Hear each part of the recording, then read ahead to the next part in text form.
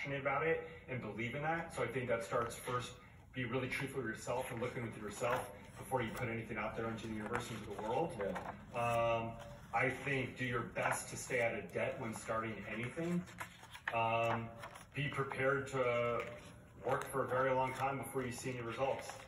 I think also having these ideas or plans or dreams that you're going to be the next big thing in general in a short period of time, I think is quite delusional. I think to always temper your expectations with reality. I think focus more on probabilities versus on possibilities. I think